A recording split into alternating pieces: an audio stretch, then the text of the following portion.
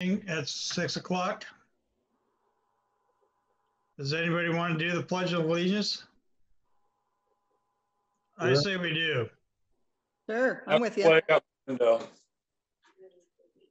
I pledge allegiance to the flag of the United States of America and to the republic for which it stands, one nation, under God, indivisible, with liberty and justice for all. Thank you, Ted. You're welcome. So we have the consent agenda items, and I'm sorry, I'm working off two small screens, but the approval of the regular minutes of April 6th, 2020. Do we have a motion to approve? Oh, there we go. Move. So move. All in favor? Aye. Aye. Okay, dokes. The minutes are approved. So action items. Hold on, Ted. I just realized I hadn't had it recording. Could we do the motion and everything again just so we have it? Absolutely. I move that we accept the regular meeting minutes of April 6th, 2020. I second. All in favor? Aye. Motion to approve. So we'll go to the action items. All right, I am so sorry. I can read these, Ted, because I have it in front of me if you want. If you would like, that'd be wonderful. Sure. Well, I've got them here. Okay. I move that we accept the general fund vouchers for $9,880.24 and the payroll vouchers for $14,515.25 and the water fund vouchers for $67.38. Second.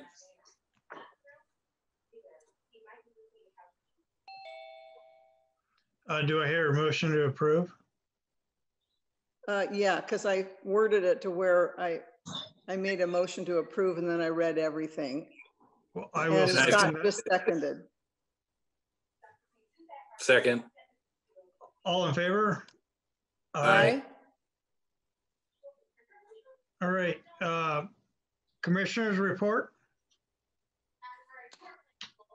I don't really have a whole lot. I can say that I met with Bonnie and Toby I think a week before last, and just to touch base about how we're proceeding, making sure that everybody was on board with what the progress is. And I think so far they are waiting for Nickel Brothers to come and lower it back down. They've replaced all of the floor. And when they put the whole back down, then they'll finish doing the interior walls. And I've been trying to give them some pizza at least once a week. And they're doing really a great job. They've had a good time doing it, and it's progressing really well. It's been great. So that's kind of about it for me. Hey, Judy, how many is on that crew? Well, it kind of depends. The minimum has been about 3. Okay. When the Nickel Brothers were there, but that was when they first started. There was probably about 10, I guess, maybe at the most. But that was when they first started. They've done an amazing job. So you're giving pizza. I'll make sure I drop some food by there also. They've just been doing an amazing job. So. Yeah, I don't think they're there this coming week because they're waiting for Nickel Brothers. Nickel Brothers is supposed to come and lower it back down. I think the 16th or 18th. I can't remember. Okay. Well, I just had the port Zoom meeting, and I had the EDC Zoom meeting, and then sheltering in place for COVID-19 from my office. Well, I've just had the general meeting and then a meeting regarding the placement of the pillars with Larry. But Scott, I'll tell you that the EDC has been doing a tremendous job for a lot of our small businesses and nonprofits. Great. They've been doing a really good job. So, Yeah, the staff's really stepped up and done a lot of good for the community and the small business. yeah, they have. They really have been. So security officers report. Larry, are you going to take it over for us? Yeah, I can read that. Hold on a second. I got to get to it.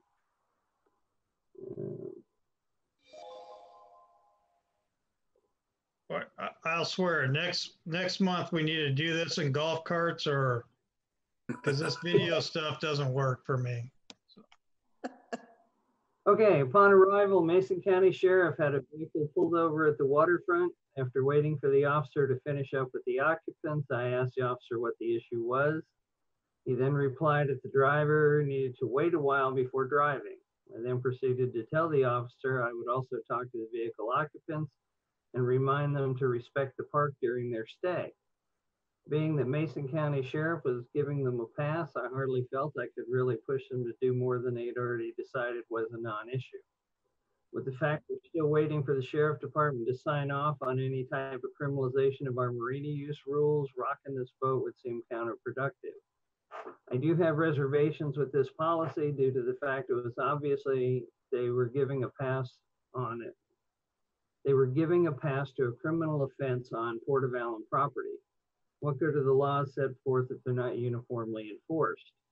This is a perfect opportunity for the Mason County Sheriff to have curated revenue through fining said individuals with Port of Allyn's marine rules if they were criminalized.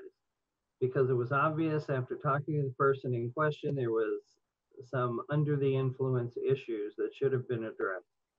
These individuals are peaceful and respectful people. All three I know personally, Brendan and his wife Brenna and their longtime friend Corey, that the port would never have any issue with,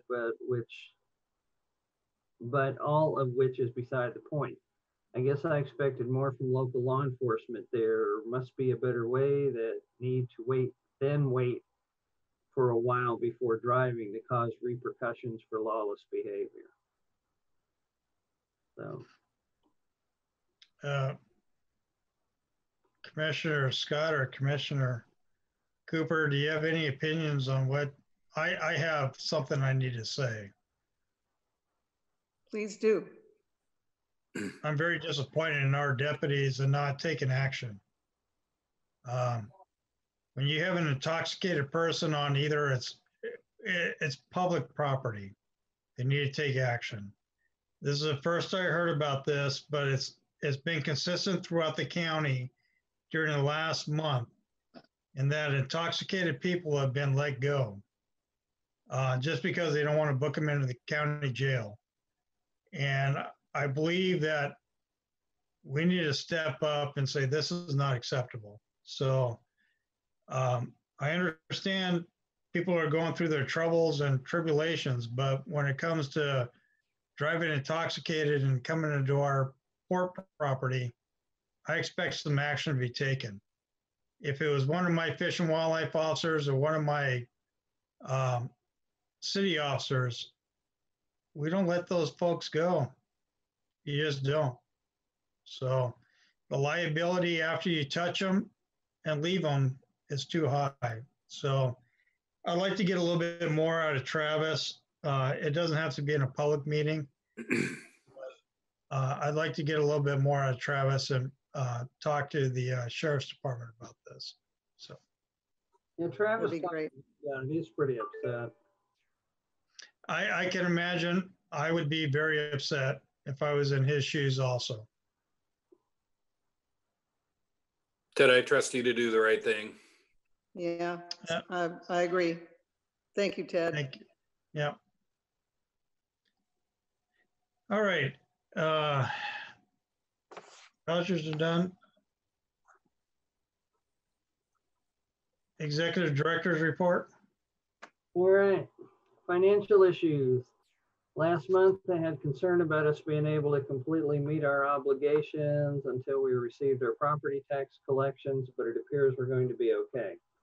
We received a partial payment on May 1st, primarily everyone whose mortgage company paid their taxes for them, and we'll continue to receive what does come in monthly as usual. Since the majority of our tax payments come from Lakeland, while I expect things will be very tight, We hopefully won't need to tap our reserves at any point before the next tax collection in October. And we'll get through the year without taking any drastic measures. What really hurt us was the fact our audit cost was significantly higher, $8,800, than we anticipated and or budgeted for.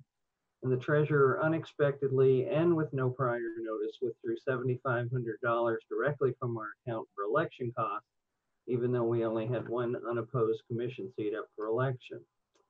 Also, we've not yet received the expected reimbursements from RCO due to the computer crash with Prism. Of course, our billing was in the group of things that got wiped out when that happened.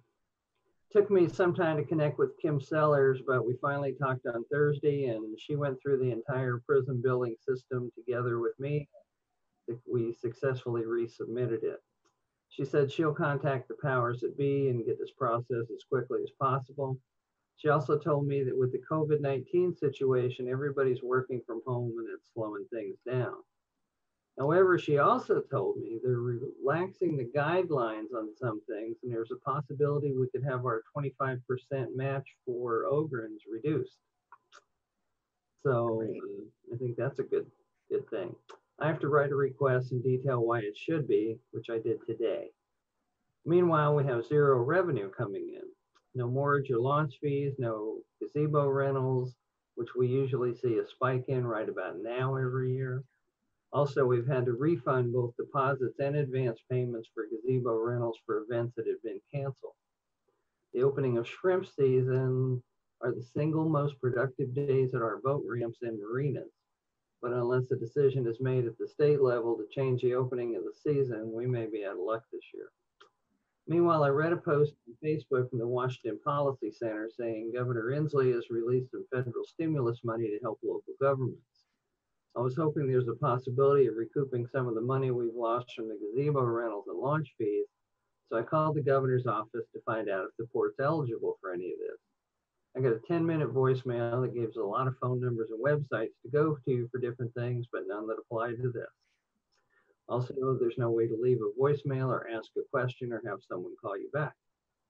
So I called the press office who refused to give me any information other than telling me to call the main number for the governor's office. The person I spoke with made it real plain I was wasting her time. So I called Dan Griffey to see if he can help, waiting to hear back from him. I did speak with our lobbyists and they sent me some information.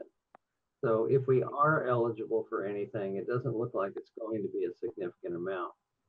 However, in spite of all this, there's some light at the end of the tunnel and it isn't the oncoming train. We've issued a total of 27 water availability letters, which are required for building permits to be issued and only collected on 10 of those.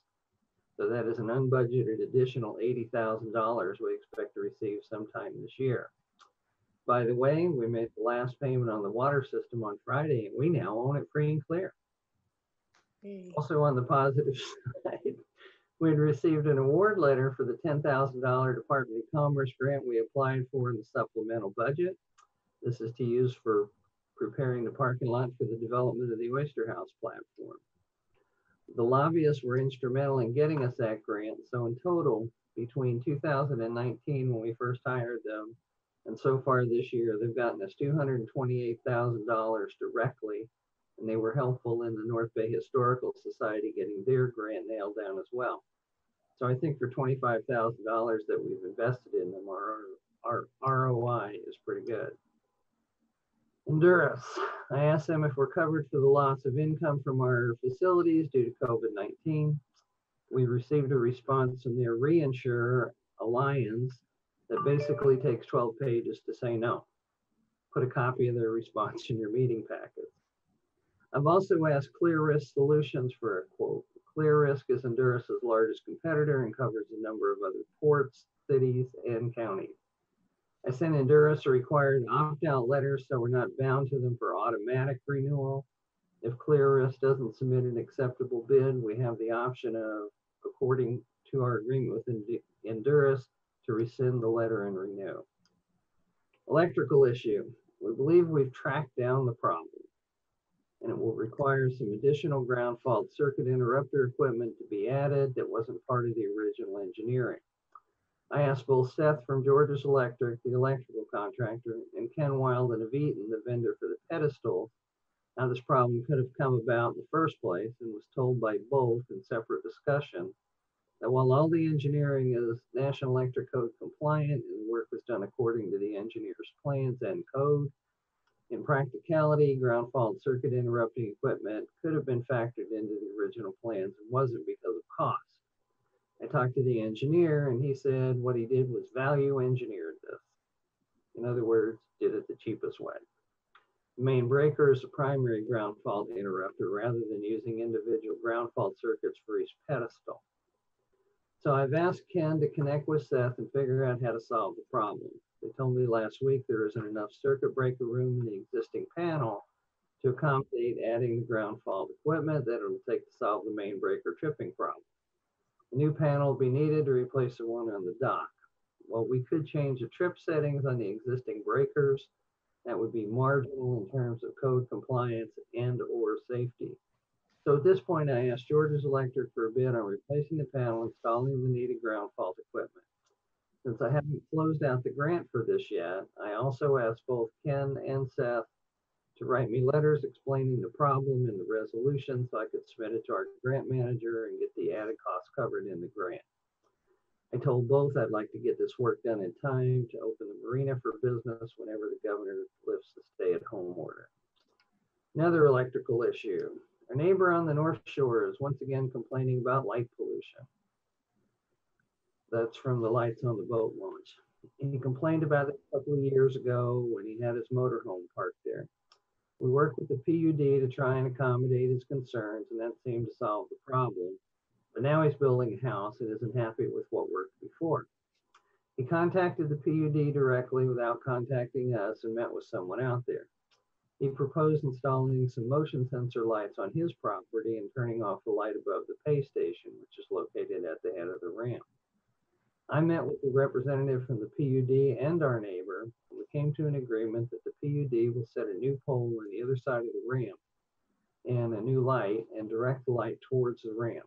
Our neighbor will install the motion sensors anyway, but we'll have the ramp lit, which was our main concern. Afterward, I met with the PUD rep and told him we're interested in some lighting for the parking lot across the street. We're going to set a pole there as well with 2 lights aimed towards the back of the lot. Public Wi-Fi. The PUD also contacted me and asked if they could locate a public Wi-Fi hotspot on their property. Excuse me. Part of a countywide effort they've undertaken to expand broadband access, which, as you know, is a WPPA priority. I approved doing it. They sent us a contract. There's no cost to us for the equipment or to maintain it. Reopening our facilities. We need to discuss a potential plan for reopening our facilities so we can start to get some revenue flowing once again. Several other ports are beginning to do this under social distancing and other guidelines. This is on the agenda for discussion tonight. Yarrick Utilities proposal. Our loan application with the State Department of Health to purchase the Allyn Cary Community Water System has been approved. I spoke with Jeff last week, and while there are some hoops we have to jump through and we still need to negotiate the final sale price and terms. But due to the COVID-19 situation, nothing much is really happening. However, we did get an asset lit from the Department of Health, and Jeff needs to fill it out. I forwarded it on to him and asked him to return it so I can send it in. Water system issues. As you're aware, we're notified by Department of Ecology that unknown to us, construction of a new well should have been completed by March 1st. Requested a 3-year extension on the deadline, and Ecology has expressed a willingness to grant that if we can address and satisfy the concerns of the Squaxin tribe in relation to impacts on Sherwood Creek. Commissioner Jackson, myself, and Bill Ray had a conference call with the biologist from the Squaxin tribe. She asked us a bunch of questions and did say the tribe doesn't want this process to be adversarial. They're willing to work with us any way they can to be helpful. I previously contacted Doug Peel of Northwest Water and asked how to proceed with the new well issue, and he responded that we should contact the hydrologist that originally worked on the water right, Robinson Noble, and get them involved. I reached out to them and received a response basically saying, we'll be glad to help. Open your checkbook. The consultant that dealt with the tribe's concerns is different from Robinson Noble. I reached out to them, but have not received a response, most likely due to the COVID-19 situation, but I'm trying. At this point, we continue to explore our options moving forward. I reached out to Kathleen Barantis, but she told me there's no grant money available for drilling new wells, suggested we look in the Public Works Trust Fund. She also said there's a possibility that money is available for the acquisition of an adjacent system with an approved well. One possibility is to expand the Allyn Carey water system well, but get someone to look into this. Has been stalled, but getting someone to look into this has been installed by the COVID-19 situation, coupled with the governor shutdown of construction. So basically in a holding pattern for now on just about all the issues surrounding this. Security issues, as you know, we've been discussing installing high resolution remote cameras at the park as well as at the Hood Canal Boat Launch and Marina. We want a system that'll transmit multiple images from multiple cameras in multiple locations and store them in the cloud for any necessary law enforcement documentation. Commissioner Jackson and myself met with a potential vendor in January and received a bid last month.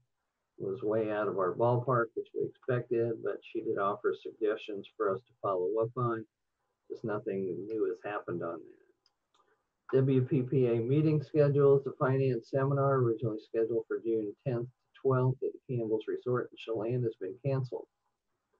So next up is the Executive Director Seminar, July 9 and 10 at Alderbrook, and the Commissioner Seminar is July 21 and 22 in Walla Walla at the Marcus Whitman Hotel. Renting out our small office, nothing new. Totem pole issue. James Kelsey and I finally connected and agreed to try and meet, but got sidetracked by the virus. I'll try contacting him again this week. So, old business, would you like me to go into that? Yes, please. Oyster House, we had previously received a $6,800 bid from Envirotech, which I originally thought was a bit high, but after getting one from Crazen, it's actually pretty good. Bill Ray and myself met on site with the owner of Envirotech and the engineer from Art Anderson, along with Commissioner Jackson last week, to review what needs to be done and create a plan of action. The engineers asked about a survey of the site and if there were any previous test borings. I reached out to Bonnie Knight since if there are, they predate me. What I found out is the old launch ramp was constructed in 1983 and the well in 1988. She wasn't sure, but thought there were drawings for both. However, we looked and didn't find any. So all that stuff may have been sent down to the state archivist when we sent that massive material down here about 3 years ago. If so, we'll need to send a request for it, but have no idea how long it may take. Test borings are included in the Envirotech bid, and we need to get a survey done. The grant will cover the cost of both. Once the design work is finished and the geotech report is done, we can proceed with the Army Corps of Engineers permit. Once we have that, we can begin the demolition, although because of the fish window, we have to wait until July. Aside from getting these things ready to roll, we're being a holding pattern until we get the work done in the Army Corps permit. Sweetwater Park, we're ready to close on this. The cost for the title commitment was included in the vouchers you approved. Once we forward the check, all we need are the final signatures and it's ours. We should be looking at security options for this to keep people out. I'll bring some options and costs back to you next month. Staging area development, nothing new to report on this. I did turn in about $6,200 worth of reimbursement, but since only 75% will be reimbursed, we'll see a little over $4,800. However, as noted above, the entire Prism system at RCO went down along with the backup server, so we resubmitted on Thursday. I've also begun looking for consultants to determine the amount of mitigation we need to do for things like hazardous materials, but like everything else, because of COVID-19, this is in slow motion. All Ports meeting, the April 27th Kitsap All Ports meeting was canceled. When the next one will be scheduled is still somewhat up in the air. Any of you are welcome to attend, as commissioners are usually there as well. Transient Moorage expansion project, other than the electrical issue I reported on early, this project is essentially complete. Be submitting some additional reimbursements and had previously submitted a scope of work amendment to our grant manager at Commerce to deal with the fire issue. And that was approved. But since we're not going to move forward with that for the time being, I'm going to keep the grant open until a final decision has been made on how we're going to proceed, if at all. Criminalization of marina rules. Once we get the cameras in place, we can move forward. Until then, we're in a holding pattern. That's my report. Thank you very much, Larry. So all business has been taken care of. New business items, discussion of possibility of reopening port facilities. And Mr. O'Keefe, I see you on the screen. Is there anything you'd like to say before we move on to the new business items? Oh, it's good to be here. It's good to see you, Ted. The other folks, Yes. Yeah, we're trying to. thanks for being here. I'm sorry, what was that? Thanks for being here. Oh, it's good to be here. I mean, seriously, it's good to see you. It's a great opportunity. I mean, one of the weird things about this is you find out some things that weren't possible before are possible now. And one of them is we get to see each other over the internet in a way we never thought of in the past. So that's good. And it's good to be here. We are watching or sitting in on commission meetings all over the state. And it's a great way for us to hear. And when we talk to each other, we sort of share themes. And that's how we've been putting the agendas together for our Tuesday meetings, is based on what we've picked up from folks, who are trying to figure out, well, what are we going to do with our public meetings, or what's happening with marinas? So it's been good. It's good to be here. And I hope if there's stuff that we can do that you'll let us know, because that's our job. I'm sorry about the meetings being canceled. I know it's hard on us not to do that. So I'm sorry that we've had to do it. I know I speak for the other commissioners, and we appreciate you being here. Thank you very much. Yeah. Yeah. So, Great. discussion of possibility of reopening port facilities. As ED, do we need to do a 3-phase plan, Larry? Well, yeah, I think we do, because I don't see any problem with opening the launch ramps and the marina. And I know that some of the other ports are opening their marinas and launch ramps. And the state is loosening up the rules about state parks. I think they start to open this week. So I don't see any real problem with that. We had left them open anyway, but weren't charging for them. I think we should start charging again. So the gazebo, that's another story. I'm not real sure how we ought to proceed, because most of the bookings that we have are for weddings. We have the Memorial Day thing, and I don't know if that's going to happen or it isn't. The big event with all the veterans every year. Because I haven't heard anything, and I kind of think maybe Ina's waiting to see what's going to happen here. But we're going to do a budget adjustment here in June or July, and I think we can pretty much kiss off all the gazebo revenue that we had put in the budget. Same thing with most of the launch room stuff. Although I'm getting calls every day from people that want to launch, and I've issued a couple of annual passes, and I had 2 calls about annual passes. So I don't know.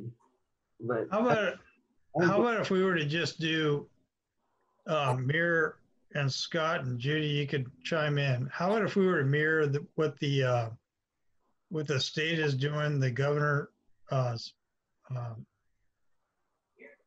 governor's 3 phases in opening up, and just mirror that. I don't think we have any way to clean our stations after anybody's gone through there. And I don't think we want to do that. I prefer that if I were to punch in my number, punch in my credit card to go launch my boat, I'd clean before or after. But I don't need it. I don't think we need to provide supplies out there. maybe I'm just being a little small about this, but we're not going to have a shrimp season. So I heard that from the Fish and Wildlife guys this week. So we're going to lose revenue there. But I do think we need to open up our pay stations to start collecting money. I would agree with that. Sooner the better, as soon I as we're agree. allowed. We should probably have some signage out there to let people know that the charges are back on, and maybe get Travis out there a couple busy weekends because you know how hard we work to get the mindset that North Shore launch was free. Now we made it free. We might have to rework that again because people are going to say, oh, I thought it was free, just like they did for 10 years before. Yeah, good point. Thank you, Scott. Yep, I agree. Well, we could buy a box of rubber gloves for each place too for those things. I mean, they don't cost that much. But I'm concerned, Larry. I was helping out the North Mason Food Bank this afternoon, and they're going to just disappear. I would just put a sign up there saying, hey, wipe it down. Whether it's by diaper wipes or whatever, just wipe down the screen before you type in your information. So, okay, I'll take care of it. I mean, that's my opinion. So, Larry, I have a North Shore boat launch question that came from your director's report. Do you think if we put some lights on the opposite side of the street that it's going to bother the neighbors? No, because there's no neighbors that it's going to shine on. You know, we got that hillside on the left side as you're facing the back of it. And on the right side, we have that one neighbor, but they're set back behind the bank as well. So I don't think we're going to bother anything. What I'm concerned with is, you know, we got drug deals going on in the back there. Yeah. Yeah, we need it lit for sure. that doesn't happen, Larry. Come on. And the neighbor that's complaining is the one right next door. And did you say he's going to build a house there? Yeah, but it's shining away from him. But it's the one with the motorhome and the boat and the wrought iron, and he picked the fence on our side. Yeah, That one. that guy. Yeah. Because I was thinking we should still look at trying to get that property, but if he builds a house on it, that's going to be. Yeah, we're done. Yeah, we can't. Yep. Is that on the right side of the? As you're looking at the water, it's the one on the right. You got Earl is on the left. Okay. Yeah.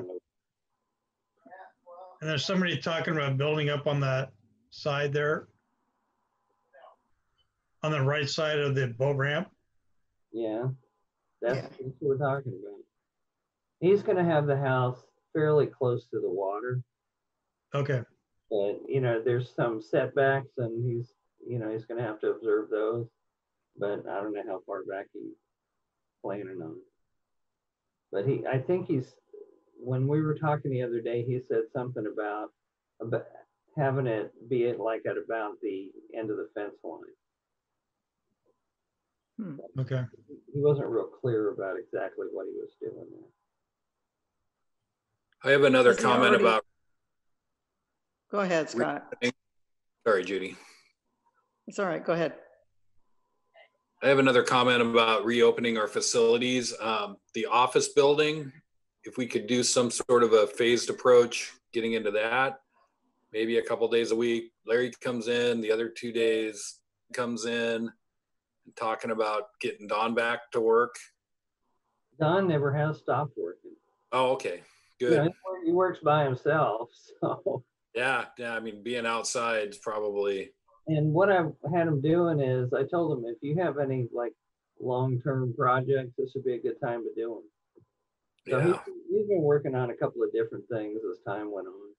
The only great. thing I have a concern about there is reopening the bathrooms. Right. I think maybe for the time being, we just want to leave those porta potties there. Sounds good. Yeah, I would agree with that. We changed porta potty vendors also. We were using this company in Shelton, and they were billing us every 28 days. And when we called them and said, how much was it a month? They gave us a number. But what they didn't tell us was it was every 28 days, not monthly. So that's 13 times a year. So we've got somebody else in there, AAA septic or something. And Who was it before? Allyn Johnny. Okay, isn't that who we've always used, like North Shore? And I don't know who they use. well, I think Well, we the used North to use Shore- AAA. We Pardon? used AAA. We used to use AAA many years ago. Well, they only bill monthly, and in the end, we're going to save about $500 a year. Yeah, So good. Larry, go ahead, Judy. Nope, that's good. Go ahead. Oh, I'm just saying, I think that's who we use for the Santa cans on the North Shore too. They might be billing us every 28 days down there as well. yeah, that's their policy. And when I found out about that, it was like, wait a minute here. And I called them up, and the lady was actually kind of rude about it. But, Do we want to switch our vendor at the North Shore as well? we did. That's it. Oh, it's all switched. Well, we're going to leave the porta potties. Those are Allyn Johnny ones. We're going to leave those right now. I don't know that AAA has porta potties you can rent. Oh, I got you. I Okay, think we'll just leave those here because they're not going to be there that much longer. I got And but for the stuff on the North Shore, we're going to have them do the service. you. Great. And like I said, save us about $500 a year overall.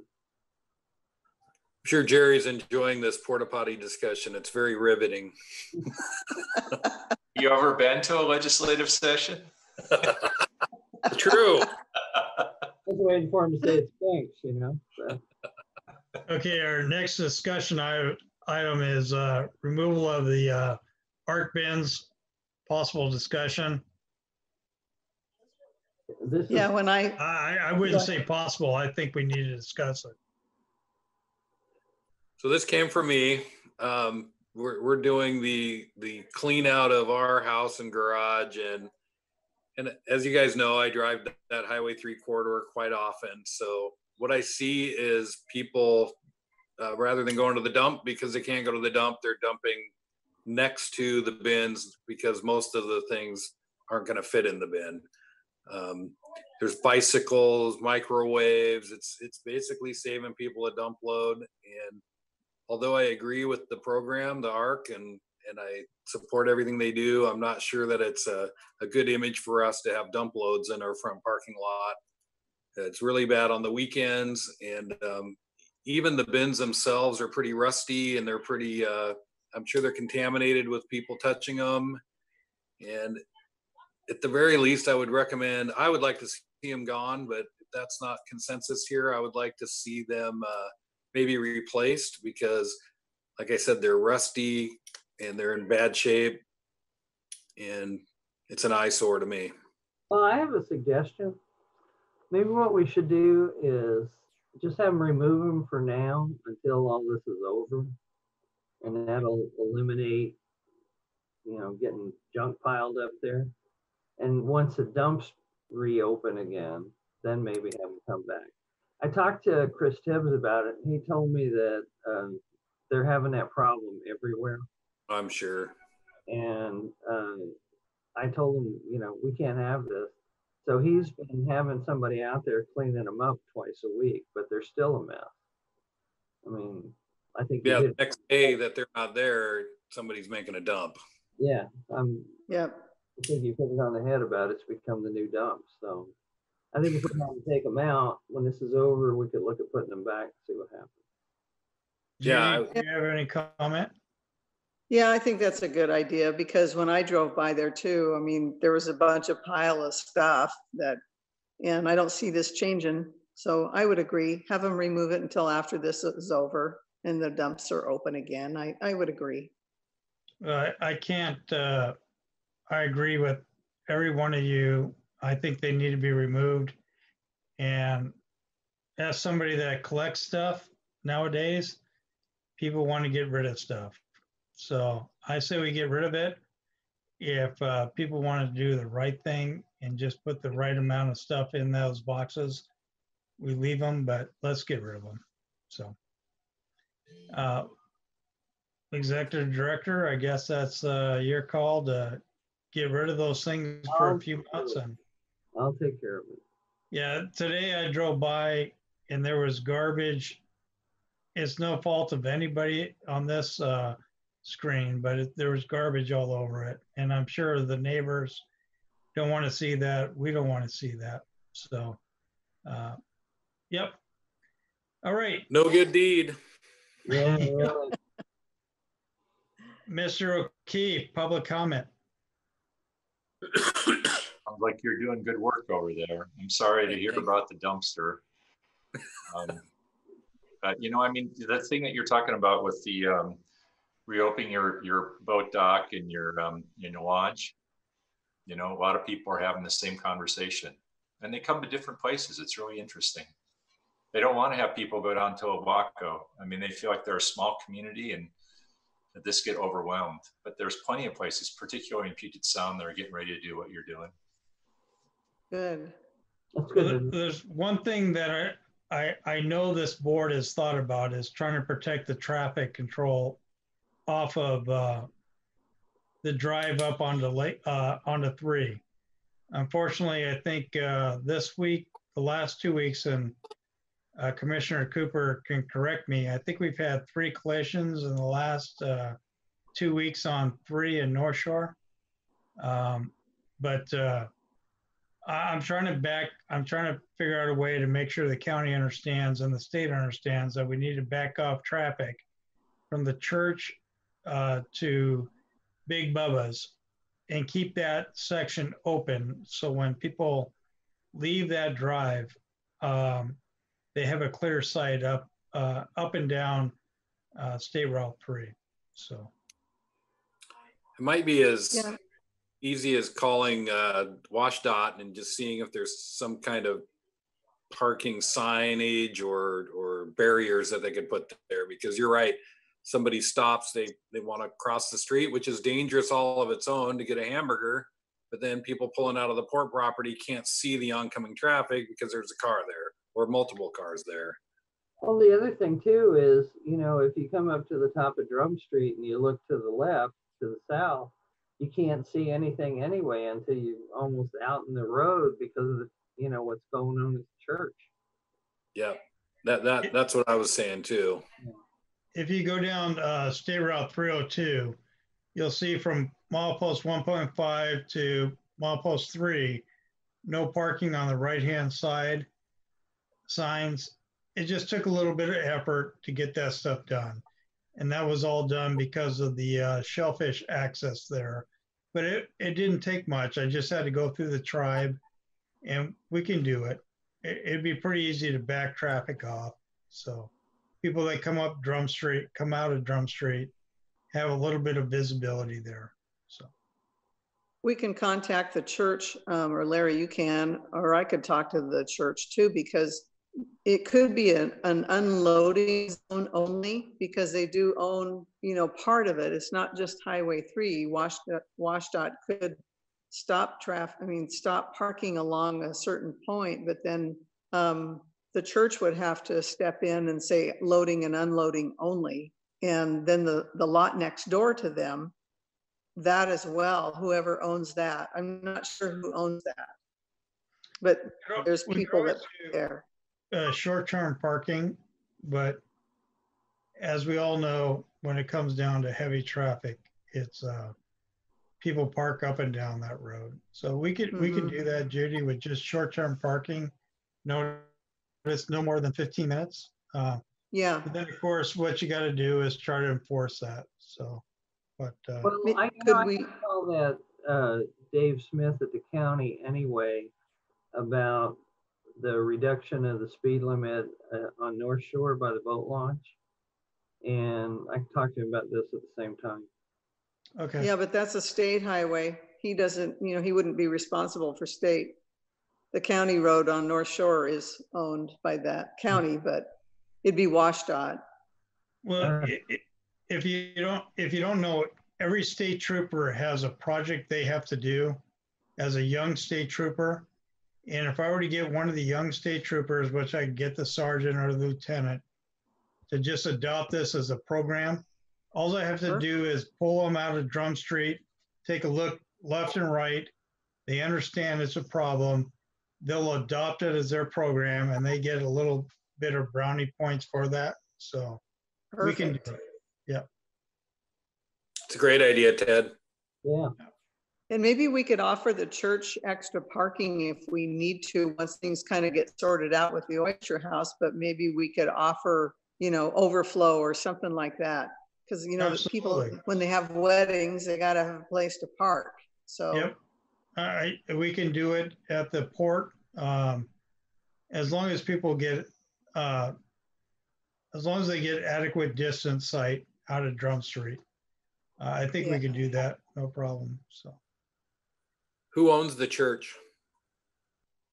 It's an organization. It's the historic organization, the Allyn Historic Church. I can't remember the official title, but it's a group, and it's a 501c3. And they have no parking. No, not really. Except on the side and up front. Yeah. Yeah, it's our lot or nothing for events there. Pretty much. Maybe they transfer that to us. I don't know. You sure you want it? Yeah, beautiful. It is. Look good in our portfolio. That's true. So the last thing I had asked Laurie about this earlier this week. Has anybody heard anything about Allyn Days? No, I haven't. Okay. Tahuya Days canceled. The Tahuya Salmon Bakes canceled. And that helps. It's just a lot of planning goes into these events, and you know, the Paulsbo canceled, Viking Fest, which is this month. I know they're gonna. I just can feel it. They're gonna cancel 3rd of July if this goes into June, and it has to do with planning. Spend a lot of time planning this, getting vendors and lining things up, and then the governor says another 30 days. It's too much. It's just a good year to cancel a lot of things, although it affects us financially, the fundraising part of it. Yep. Yeah, the big Silverdale duck race was canceled. I'm sorry, Larry. It looks like your ducks are coming into your palm trees over there. I think we're going to be canceling a lot. I think Lakeland Village Big's golf tournament's going to be canceled. And I just don't think there's a lot of things going on. And the biggest thing I agree with you, Scott, nobody wants to ask people for money. Nobody wants to ask our businesses, and there's not going to be a whole lot of sponsorship. So, and I wouldn't want to ask any sponsorship. So, yeah. Yep. I have one thing for good to the order when you're there, Ted. Yes, sir. So it's just it's a comment that Larry made in his executive report about all the tax money comes from Lakeland. So we've been down this road before, and I'd asked the question, and I had actually called the assessor's office, and they said that they can't really get that information for us, but it would be interesting to me to find out precinct-wise where the money does come from. There's 2 Belfair commissioners, there's 1 Allyn commissioner, and does the money really, all of our money, come from Lakeland? That's just a question that I brought up before, because it's been said before that all of the port's money comes from Lakeland. I'd like to know if that's true or not. Yeah, good point, because Belfair's got a lot of commercial property. Sorry, Scott. Yeah, no, I'll take a look, Scott. I mean, that's a great question. I don't know. I know Lakeland has just decided not to pay any property taxes. So. Yeah, because they can. Yeah. No, that's a joke. That was a joke. No, I know. But there's 2/3 of the district in Belfair. or 2/3 of the port district's in Belfair. I don't think, personally, I don't think all the money comes from Lakeland. I mean, we have Victor, we have North Shore. We have a lot of money coming from a lot of places besides Lakeland Village, but I will look. I'll ask. Maybe we'll ask the treasurer, Larry. Well, I was going to say, I don't think it all comes from Lakeland, and you know, I didn't mean to give you that impression.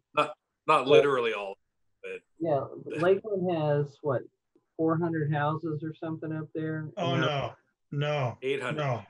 800. We have about 1,400 houses. Okay, and they're all much higher valued houses than other parts of the district, and that's what I meant by that. Yeah, The only thing that has comparable value is what we have down the north and south shore, but we don't go that far down there. And then we've got Beers Cove and Lynch Cove has a lot of houses, but the values don't compare to Lakeland. No, that's points well taken. I'm just, maybe 6 years ago, that same claim was made, and I just asked the director at the time if he could find out kind of, does the money come in from commissioner districts, and the assessor basically threw us out of the office, but you know, or the treasurer. I will check for you and Judy. And Judy probably knows better than I do, but I don't think Lakeland is growing. There's a bunch of development going on right now. So, but at the same time, I think property-wise value, most people want to have water view or on the water, and Victor, North Shore, and 106 has a lot of value in those places. So even though Lakeland is growing and is still growing, I don't think I probably would say, as a rough estimate, and I'll get the correct numbers, probably 65% of the north. No, I wouldn't even say that. Probably 55% of the north end. I'll back up. 50% of the north end comes from Lakeland. So, but Lakeland has a lot of retired folks with set incomes, and so, and it's still growing. You've been up here. So anyways, I would like to do something else. Something I was thinking about is maybe we could have another commissioner's retreat when everything is settled down. We could all wear masks, and but I think we could do some, we have some other business that needs to be taken care of with regards to Sweetwater Park and some other stuff. It would be nice if we sat down and talked. We could advertise it. We could do it here in at the port. At your house? Oh. Yeah, we can do it here at the port, and so the public can be there. But it'd be nice to have a commissioner's so-called retreat, and just do it locally, save some money, and invite folks there, but have some public input. I know Sweetwater Park seems to still be an issue, and thank you, Larry, for all your work you've been doing. We really appreciate it. So yeah, thank you. That's what you hired. Yeah, I would like a retreat. yeah, we get Big Bubba's or something. There you go. Yeah. Hey, what happened today at the North Shore, Scott? Oh, I'm sorry. A motion to adjourn. So moved. So moved. All second, I meant. All approved? Aye. Aye.